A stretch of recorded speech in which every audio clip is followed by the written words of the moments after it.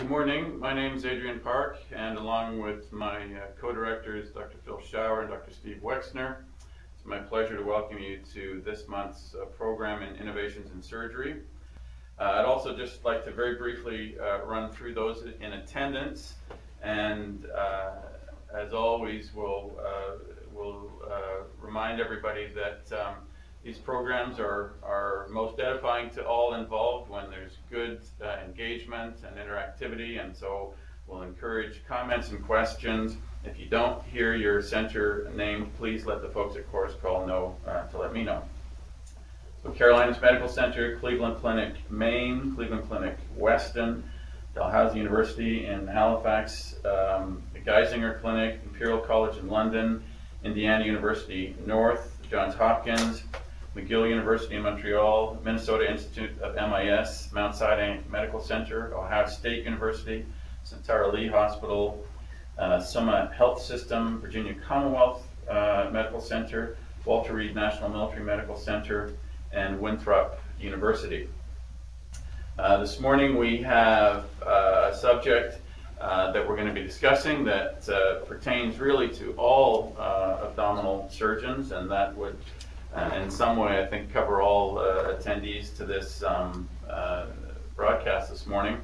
Dr. Igor Belyansky here from Anne Arundel Medical Center in Annapolis is going to be discussing abdominal wall reconstruction, what is meaningful abdominal wall function, how to best restore it. Dr. Belyansky. Thank you for the honor to be here this morning and to present about really a topic near and dear to my heart. Again, the title of my talk is Abdominal Wall Reconstruction, what is meaningful abdominal wall function, how best to restore it. As I go through the next several slides, what I'd like to cover is to identify the patients with a complex abdominal wall defects, to review the function of abdominal wall, to understand the impact of hernia defects on abdominal wall function, and to understand the techniques for reconstructing the abdominal wall. At the end, I'd like to review the quality of life and the functional outcomes, whatever limited data we have right now on the topic. One thing I want to mention, I did do my fellowship at Carolinas Medical Center. While I was there, I had the opportunity to look at the case volume of the 4 busy hernia surgeons in the center. All of them are minimally invasive trained and very comfortable in technique. Interesting enough, majority of them, over half the cases were done through an open approach versus laparoscopic approach when it came to ventral hernias. And part of the reason is, as Carolinas is a tertiary referral center, and what we saw is patients for really all walks of life with this fairly complex abdominal wall defects. For one reason or another, at some point in their life, they went through some kind of intra-abdominal catastrophe that resulted in this debilitating defect. When considering abdominal wall defects, there's certain clinical considerations that need to be made. Most of those patients have loss of abdominal domain. As their muscles, the compartment muscles retract laterally, they lose their function. A lot of them are morbidly obese patients and have significant paleness, scarring, skin thinning, skin ulceration, and body disfigurement. The goal of abdominal wall reconstruction is not only to decrease occurrence rate, but now it's becoming more evident that improving quality of life and restoring abdominal wall functionality is just as important. It's to address the functionality, I think you really need to understand the functionality of abdominal wall and really the purpose of abdominal wall muscles and what role they play in breathing, flexing, turning, providing stability of the spine. As you all know, the anterior abdominal wall consists of rectus abdominis, external oblique, internal oblique, and transversalis abdominis muscles. Together they make the core muscle and balance out the muscles of the back. There are several studies that are looking at the issue. The one done by Detroyer, published in Journal of Applied Physiology in 1990, looked at 6 healthy volunteers, and they used a high-resolution ultrasound to make electric readings. The first slide looks at activities of trunk rotation and head flexion. You see with trunk rotation, you see significant response for external oblique muscles, and not as much response for rectus abdominis and transversalis abdominis. With head flexion on the other side, you get the rectus abdominis response, but not as much from external oblique and transversalis abdominis. The authors also looked at respiration, voluntary expiration, and forced expiration, and they saw actually contribution from all the abdominal wall muscles. As you see here in the graph, this is a pleural pressure here, and abdominal diameter, anterior to posterior. As the expiration initiates, the diameter decreases, and all the muscles actually participate in expiration. With sports, initially, actually, what they saw, the transversalis abdominis was the initial muscle that was recruited. And forced expiration, all the muscles contribute equally. Well, the interesting thing, they also looked at the state of hypercapnia, and what they found interesting enough that transversalis abdominis was the main muscle contributing to breathing, and there's no recruitment of rectus abdominis or external oblique. Thus concluding that transversalis abdominis muscle is recruited preferentially to the superior muscle layer of the abdominal wall during breathing, and the threshold for abdominal wall muscles during expiration is substantially lower than conventionally thought. So again, this study emphasized that there's much more importance to abdominal wall muscles in breathing than initially thought. What about spinal stability? Bergman looked at rectus abdominis, external abdominis, and internal abdominis muscles, and they identified that they produce flexion, lateral fixation, lateral flexion, and rotation movements. And this way control the external forces that cause the spine to extend laterally, flex, and rotate. Transversus abdominis muscle provides lumbar pelvic stability. So with all of that in mind, now what happens when a patient develops a hernia? The Reeves postulated the abdominal wall loses synergy with diaphragm and bowels are forced out with respirations. As a result, back muscles are not counterbalanced and the patient develops lordosis and back pain. Lateral muscles retract, becoming fatty and fibrous, and there are also dermatologic changes, ischemic ulcers of the skin. This is kind of underlined in a study by DeBay, Analysis of Surgery, published in 2007. And what they did, they looked at 21 rats, and they divided them into 3 groups: the uninjured group and the healed group or sham group, where they made an incision in linea alba and they closed the incision afterwards, and the hernia group, where they left the fascia open. So they followed those rats for 35 days, and what they did afterwards, they euthanized them.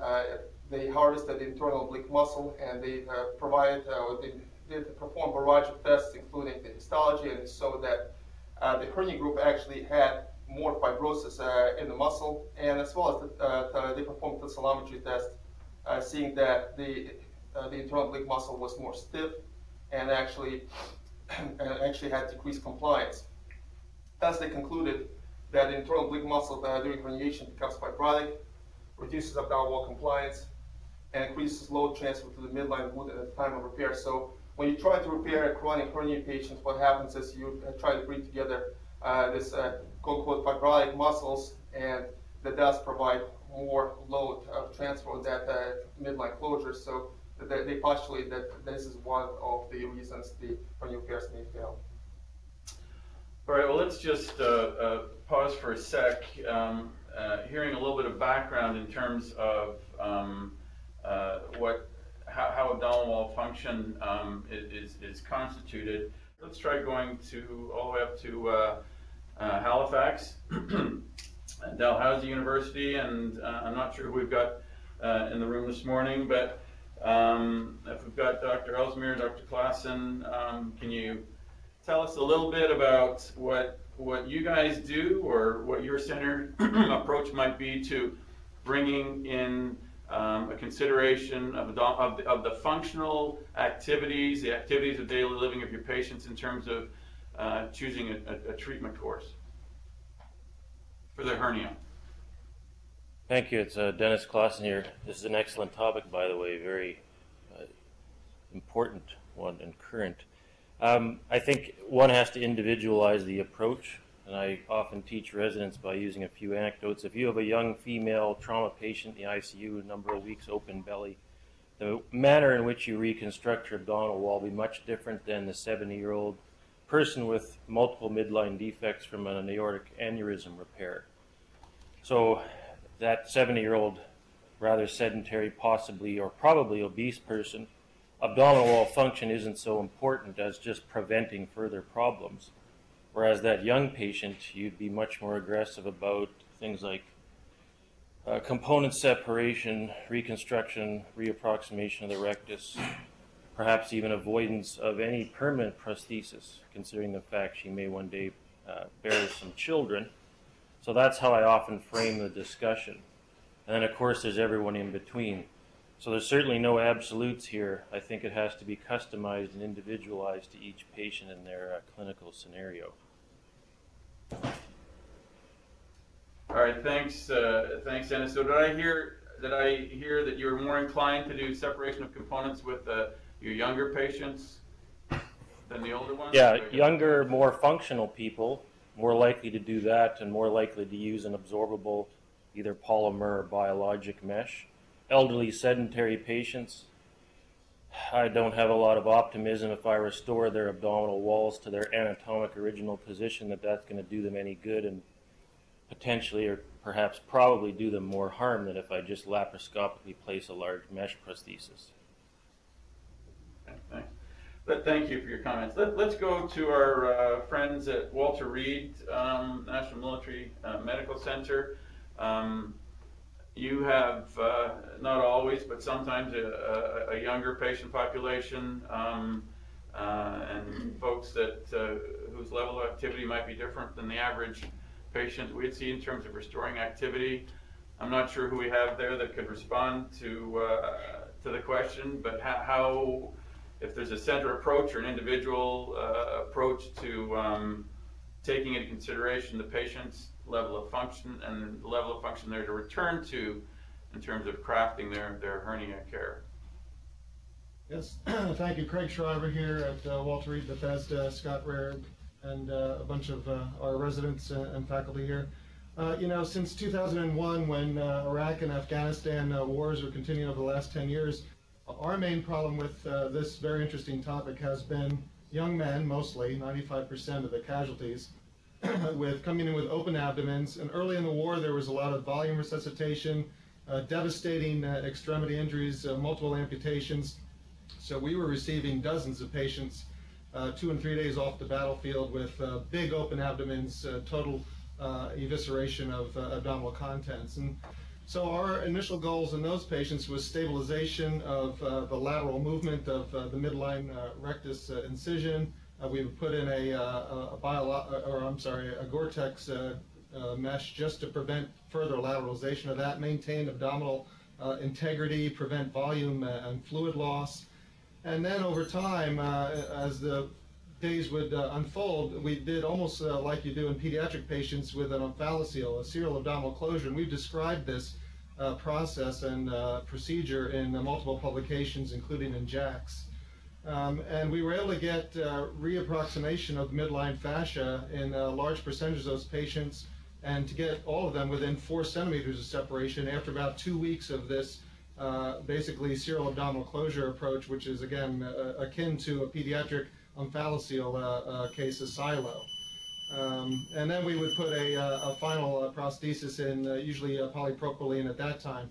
Since that time, that was for the first 5 or 6 years, we've gone to, our plastic surgeons have become more expert in the components parts separation. The final stage of it, we now perform components parts separation to avoid placement of permanent prosthesis when possible. Again, the issue with these young men is to maintain abdominal integrity and function, as the speaker is pointing out, because they all have additional other injuries, multiple amputations. They've got to get up on their prostheses. They've got to start their rehab, get some of the function back, and if they don't have core muscle integrity, that is a big problem for them. So that's been our approach, and we've published on that, but more recently we do go with the component part separation to avoid permanent prosthesis. Thank you very much. Those are very helpful comments, providing insight that most of us wouldn't have based on our patient population. And so thank you very much. And I'll remind everybody there should be a number that comes up on the bottom of your screen if you would like to call in with a question or add a comment to the discussion. Okay, let's return to Dr. Belyansky now. So, the next few slides, what I'm going to be talking about is actually the technical aspects of abdominal wall reconstruction, as well as what to do with a patient the first time you see them in the office. And I think abdominal wall reconstruction is really kind of a blanket statement of really it includes a lot of different procedures. It's, some of the commentators already mentioned component separation. I really don't think component separation is a gold standard, but really what you want to do during this reconstructive purpose, you want to get typically the midline fascia back together and repair the hernia so it doesn't come back. So what happens when in the initial office visit? Obviously, you do a history and physical. I think anyone who does abdominal reconstruction, they know it's a fairly aggressive procedure and very invasive. I think it's very important to assess mobility of the patients. Is the patient able to be able to tolerate surgery?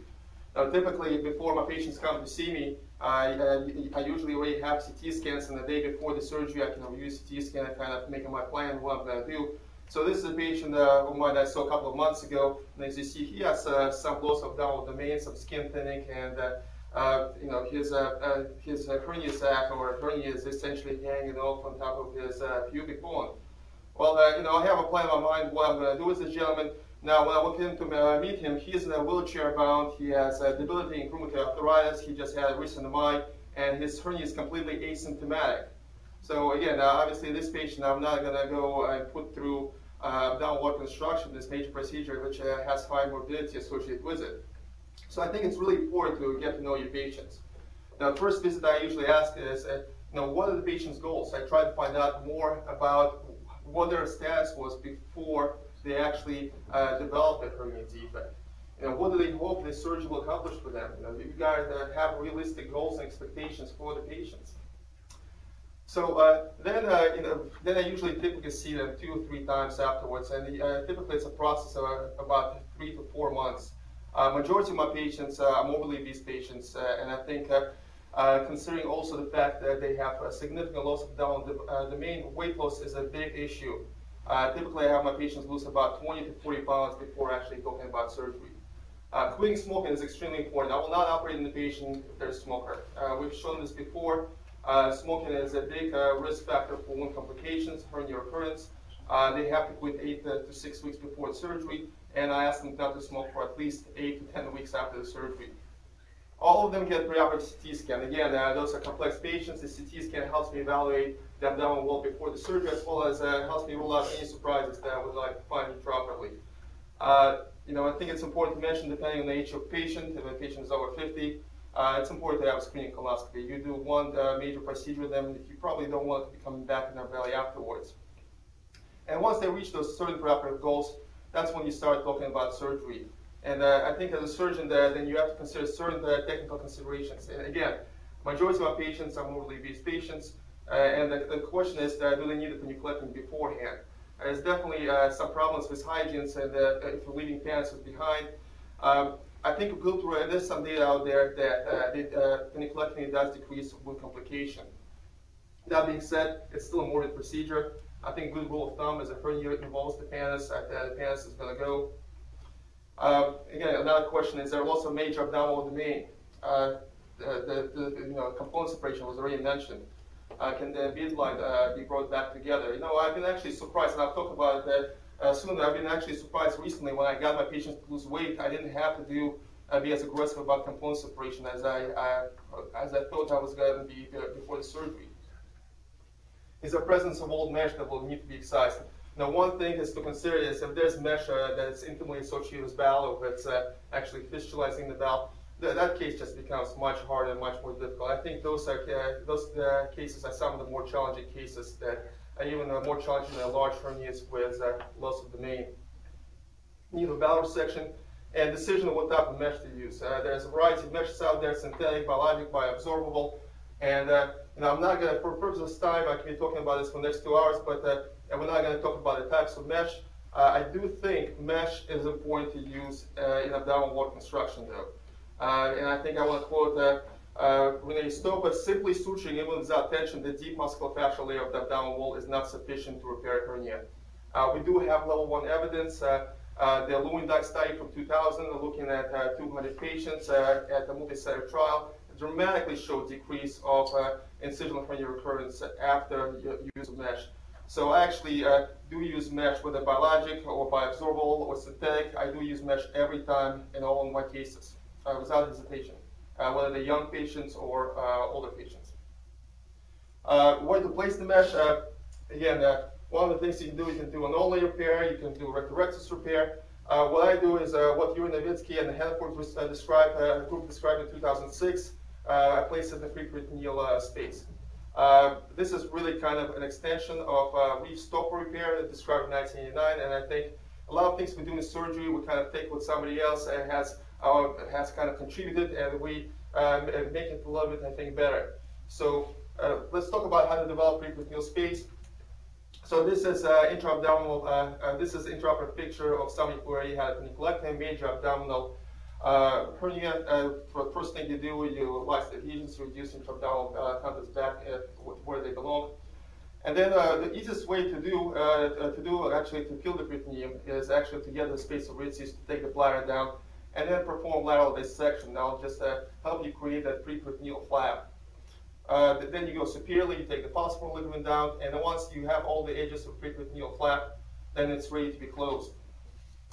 This is a picture of a closed peritoneum. You can use a tool micro suture to close the peritoneum.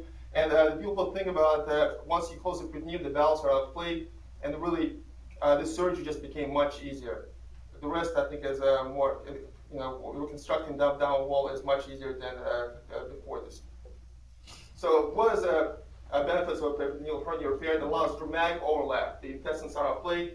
It allows you coverage of difficult defects for parailiac to subcostal, subpubic defects. Essentially, the space that you create is from the pubic bone to xiphoid process, from mid-axillary line to mid-axillary line. So how do you bring the fascia back together? There's a variety of different ways to do component separation. I think Ramirez was the first one in 1990 to describe the bilateral posterior rectus sheath release and external oblique release. That's what I do in my practice right now. Typically, what I'll do is we'll place 2 copper clamps on each edge of the fascia, and have myself and my assistant pull the edges of the fascia back together. Now, if there's a lot of tension, the first thing I'll do is I'll start with a posterior rectus sheath release. Each posterior rectus sheath can give you up to 4 centimeters of mobilization immediately. And typically, if that's enough, we'll be done right there. If there's still some tension, I'll release one of the external obliques, and see if there's still tension, I'll release the second external oblique. And I'm trying to be as conservative as possible with component separation otherwise. I'll do whatever needs to happen. So here's a case report. This is just a recent case of mine. A 65-year-old female with history of Crohn's disease. Unfortunately had a perforation that had the ileosuchectomy. Postoperatively developed wound complication, and this is her 3.5 years later with a fairly large incisional hernia. This is her preoperative CT scan. You can appreciate the loss of domain, the lateral mobilization of rectus abdominis muscles. The defect size is approximately 25 centimeters in diameter. So again, what do you do with her? So before you see her office, we got her to lose about 30 pounds. She was not a smoker, and then we posted her case. Again, her parents was involving her hernia, so for that reason I did perform paniculectomy in her. And then again, lysed adhesions, took down the peritoneum, and then this is what peritoneum looks closed. And again, you can appreciate the very large preperitoneal space that's developed, that's ready for the mesh. The mesh, this is actually 50 by the image of 50 by 50 centimeter mesh in here. The mesh is secured to the pubic bone with 2 stitches. You don't need a lot of stitches to secure the mesh. Because again, the valve is out of play and it's protected by peritoneum. Then you just secure with 1 or 2 stitches in subxiphoid process, or between 2 and 3 stitches on each side. Again, in the right corner here, you see her abdomen open with preperitoneal dissection, and this is where her midline fascia looks closed. And her actually had to perform bilateral posterior rectus sheath release and bilateral external oblique releases. And you see a very nice mobilization of fascia medially. One thing I want to say, in this particular patient, she did have some thinning of internal oblique and trapezius muscles. And in her case, what I did then, I just overlapped the mesh from inside, and with this little arrows are pointing to the points where the transfascial suture fixation of the mesh at lateral sides. And you can see kind of it provides the extra stability, and so potentially preventing the pseudo herniation that has been reported out there after component separation. So the before and after pictures are always very nice. And the advantages of downward constructions, it does maintain dynamic abdomen. It does give you cosmetic results. Somebody mentioned doing component separation without without mesh repair. Maybe in healthy patients, younger patients, it might be different, but in my patient population, it is associated with 40 to 50% hernia recurrence rate without mesh use. Always use mesh, and I'll show you later, the rate of recurrence is about 3 to 4.5% with this technique. All right, thanks, Igor. That's a lot of stuff to be thinking about and talking about. Let's go to Cleveland Clinic, Maine for a sec. I want to talk a little bit about patient preparation here, and I believe you're in the room. You and I have actually differed in hernia meetings before about this subject. If is it possible for hernia patients to have weight loss or to lose weight prior to surgery without bariatric surgery? So here Igor is telling us that this is a part of his regular routine and very important. Maybe you can even avoid separation components if you do this. What would you say to that? And anybody who can achieve some weight loss by non-surgical means, prior to any intervention, lots of obvious health benefits.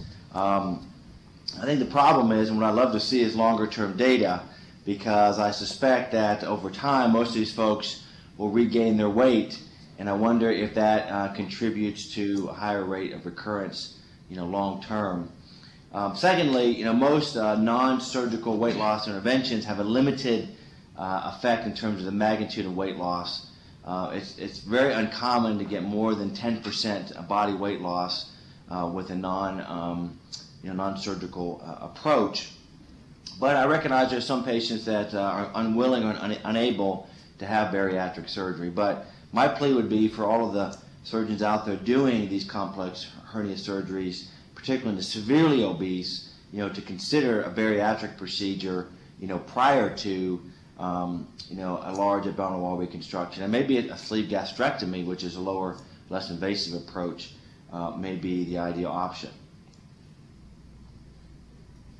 Thanks, Phil. Igor, any response to that? Do you have any sense of does weight loss or weight gain happen afterwards, and how many of these patients would be amenable to a concomitant or a pre-hernia repair bariatric procedure? I think it's a wonderful idea to have bariatric surgery beforehand. First of all, I'm not sure how realistic some of this is, and we can probably send you some of our patients over there if you want to tackle some of them. But once a lot of them, it's very difficult to get in the abdomen, and once you're there, you might as well just fix the defect, in my opinion. They're very challenging patients, and a lot of them had previous hernia repairs. There's essentially, I remember one particular patient, 5 layers of mesh that you have to go through, and then a mesh intimately associated with bowel. It's really, it's apparently difficult to get through the stomach to do sleeve gastrectomy laparoscopy. Actually, it's a very interesting topic. I've talked to my partner, who's a bariatric surgeon, and we've talked about, doing sleeve gastrectomy in several patients. But still, I think you have to be very selective, probably about, their history, the previous surgical history might limit you from actually doing a bariatric procedure on them.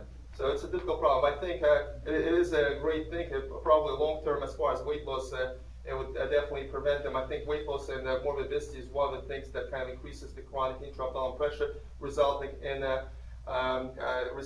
hernia recurrences. That's definitely one of the contributor factors. Thanks, Igor. All right. Phil had a response or not? Did you have another response, Phil? Or? Respond that, obviously, doing a gastric bypass, we have to access the midgut and actually do 2 anastomoses. I get it, it's much more challenging.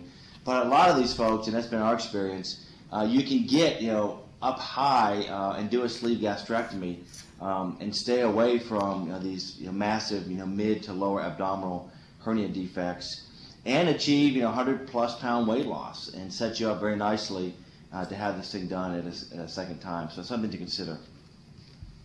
Thanks, Joe. Let's go to our colleagues at Imperial College in London. And my question to you is, what's the culture of practice where you are in terms of expectations of patients quitting smoking or losing weight, or which patients may or may not actually be candidates for surgery? Hi everyone. We've got a room filled with residents and fellows, and unfortunately we don't have anyone from the bariatric service, so I can't comment on that in terms of what kind of practice do they offer bariatric procedures pre-abdominal hernia repair. Did anyone care to respond? No. I'm sorry, I don't have a response at the moment. All right, well, you're not getting off that easily. Let me ask you this. Your senior residents or fellows, you do a lot of abdominal wall reconstructions and hernia repairs. What kind of patients do you send away and say, in our system, you're not a candidate for hernia repair, or we need to see you losing this much weight or quitting smoking? Is that an expectation of the patients? I know you're not the attendings, but you'll have seen a lot of these patients. Yeah, we would be looking at anything above BMI of 40. We will ask them to see the dietitian through their primary care physicians and see if they can lose some weight, just to try to improve the outcomes that way. Otherwise, we find that we get a very high recurrence rate for our hernias. Thanks. All right, well, let's go to Carolinas Medical Center. Obviously, one of the leading centers in this country and the world in complex abdominal wall reconstruction. Todd and Vedra and others who are there. Talk to us about a couple of things, if you would, please, in terms of what patients, to what degree do you want to engage the patients and feel that they have a sense of responsibility to move forward with their care? And what are your requirements of the patients pre-op? I got a couple of others after that, but why don't you start with that? Thank you, Dr. Park and Dr. Belyansky. We're really enjoying your presentation. So we try to have an open, very open discussion with the family and the patient in the room. We tell them, we try to figure out what their expectations are as far as what they're expecting from surgery. So it could be somebody that is wanting to run marathons versus somebody who just wants to have a better function of their abdominal wall. So, we don't really turn a lot of patients away. We just kind of tell them what to expect perioperatively, and then they will either decide to proceed with surgery, which is the most common thing, or not.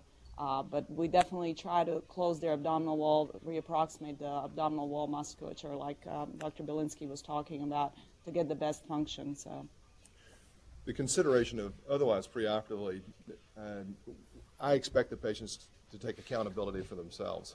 I'm very honest with them. I'm very blunt with them about smoking, much like Igor mentioned. We won't operate on someone to abdominal reconstruction unless they stop smoking, and the data is clear. They need to stop smoking for at least 3 weeks, and we choose for 4 weeks, and we'll check a urine coatine level on them, and if it's positive, we'll cancel their operation the day of surgery. Otherwise, the consideration is much like what Phil said. Not only do we decrease the recurrence rate if a patient loses weight, but we have excellent data in more than 500 patients that Paul Calavita collected in consecutive patients demonstrating that weight loss actually decreases the risk of infection. And every tick you can make on body mass index is important. Mike Rosen's data, which is unpublished, which is coming out in the Annals of Surgery, also echoes that. The other considerations is diabetes. Patients who are diabetic, we checking hemoglobin A1C is one of the things we're doing now, and a hemoglobin less than 6, A1C less than 6 is terribly important. And we're also discovering too, much like is found in the data, that patients who claim they're not diabetic actually are.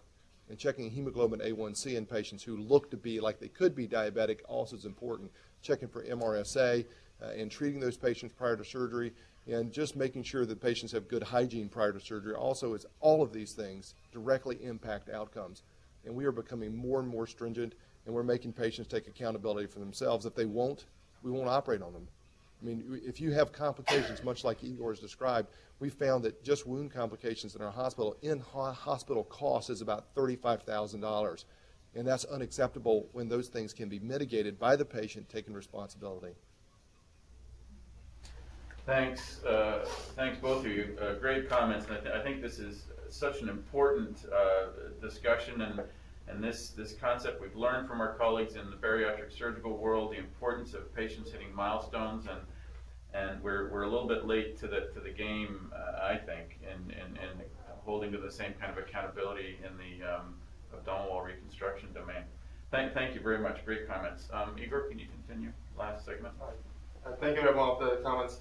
I think when talking about abdominal reconstruction, I think it's nice when somebody shows you before and after picture and it looks very nice, but I think it's important to follow the outcomes. There's one study that published Nowitzki in the Journal of American College of Surgeons 2006, looking at 128 patients who underwent open peritoneal ventral hernia repair from 2001 to 2005. Here's a patient characteristics. The average age was 47, 64% of them were female. The average BMI was 39. Here are the comorbidities: heart disease, pulmonary disease, diabetes, steroid use, smoking. The intraoperative outcomes, the average operative time was 221 minutes. The average blood loss was 176 cc's.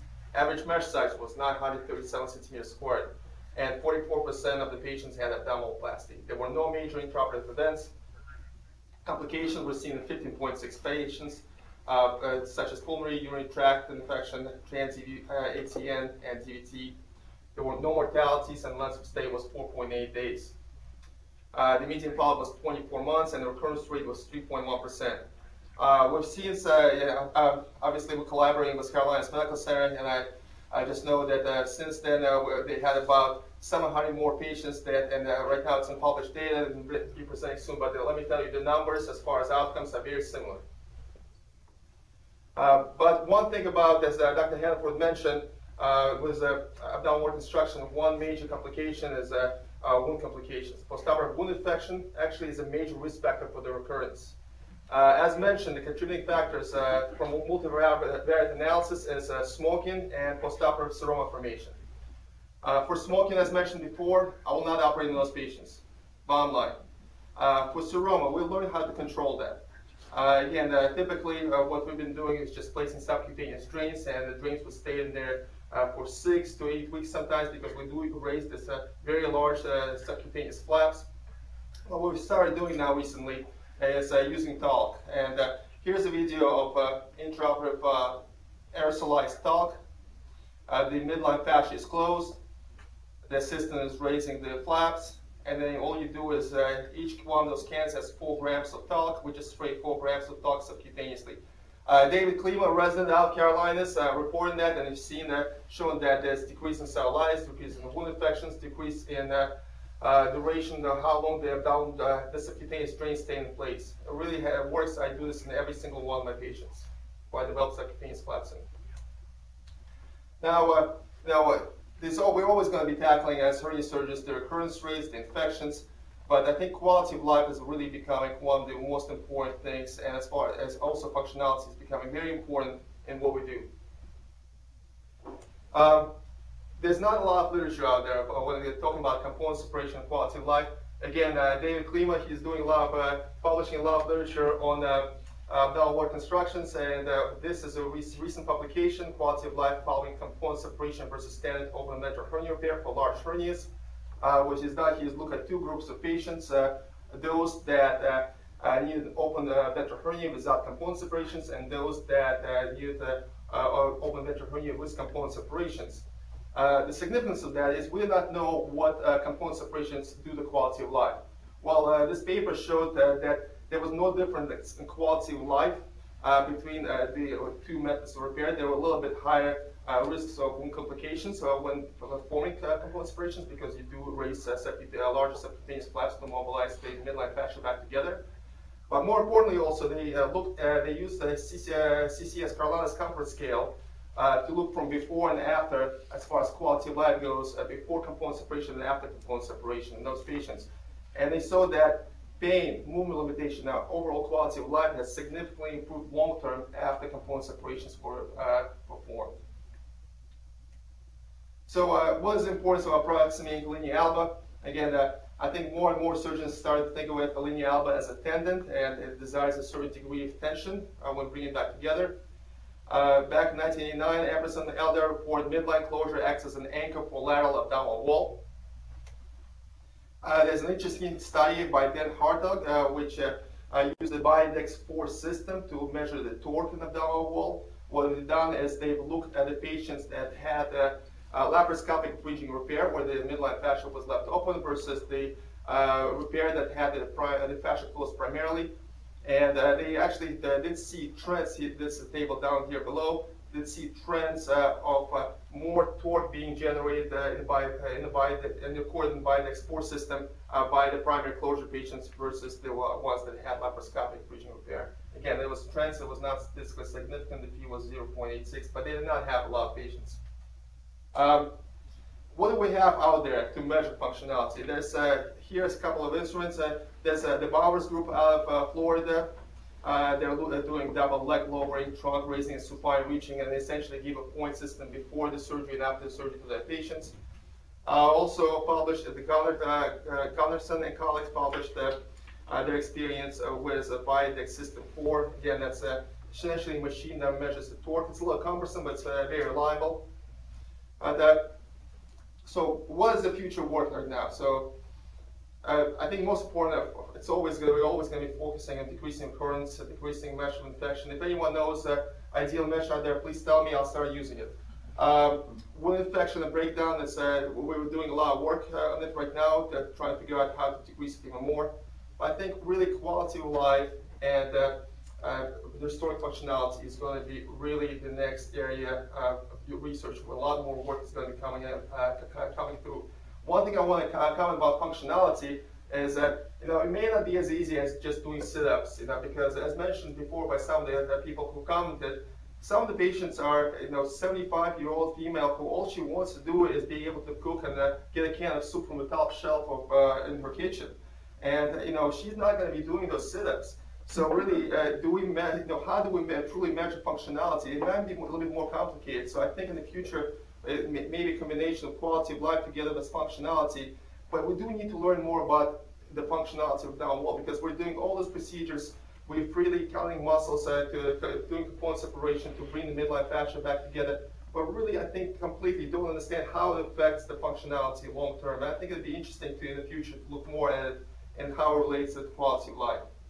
With that, thank you very much. Thank you, Igor. Just a couple of comments I want to go around for as we conclude here. Let's go back to our colleagues at Walter Reed National Military Medical Center. And I just want to put the question, you'd spoken earlier about the importance in your patient population of reestablishing core function to help them ambulate and et cetera. Are there any ways that you do this? Are there any metrics that you use now to look at that pre or post-op, or certainly post-op? That's a great question. Again, great presentation, Igor. Appreciate it. And just to follow up on my initial comments, when we do the component part separation on these wounded warriors at the final stage, we do place an underlay mesh in all the patients. The answer is we have a lot of metrics that they measure with regards to the amputees and their rehabilitation. But based on this VTC, the point of following the core musculature and the functionality after that, I think that's a great issue, and we're going to look into being able to do that in our legacy patients who we've done these procedures on. Thank you. Thanks. Yeah, that's. I think again for all the young surgeons in the audience and the fellows looking for some research project opportunities, I think this is very fertile ground. Go for a final comment to Carolinas Medical Center. Again, any comment on the? I know you guys have really led in the idea of assessing quality from the patient's perspective in terms of crafting hernia repairs. What about assessing function? As we just kind of heard the last few slides that Igor presented. So quality and function, what are you guys thinking about, and how are you kind of positioning not just your clinical practice now, but even research questions that you're looking at along these lines? Thanks, Adrian. I think that, much like you said, this is fertile ground. And if you and I can think back to 15 years ago when we were talking about laparoscopic ventral hernia repair, and our traditional measures of success was purely recurrence. And then we moved to pain, and now we're talking about function. Some of the questions that Igor raised early on in the studies that he quoted, looking at the recruitment of transversalis muscle, we had no idea about this 10 years ago, 15 years ago, and wouldn't have understood it if we had. And we are light years beyond where we were. And even the consideration now in the future of which muscles you would cut to release the abdominal wall, which fascia layers you would cut, like the recruitment of transversalis, should we be doing TAR procedures now, because transversalis obviously is so important, even in forced expiration, but also just in breathing. Should we just go to the external oblique? There's so much to learn in this. So it's not only what the patients want and what their functional status is, but also the consideration of just breathing. And I think that being realistic with the patient is terribly important. And we are indeed, much like the paper that Dave Klima published recently in your journal, we are very interested in pain. We're interested in the mesh itself, and also how those interact and allow patients to do what they want to do. But it needs to be individualized, much like what Igor said. Great. Thanks very much for those comments, Todd. Well, as we conclude this program, I want to thank Igor Belyansky very much for a very cogent and really insightful presentation, and for all the comments that we had from around the country and around the world. Thank you very much.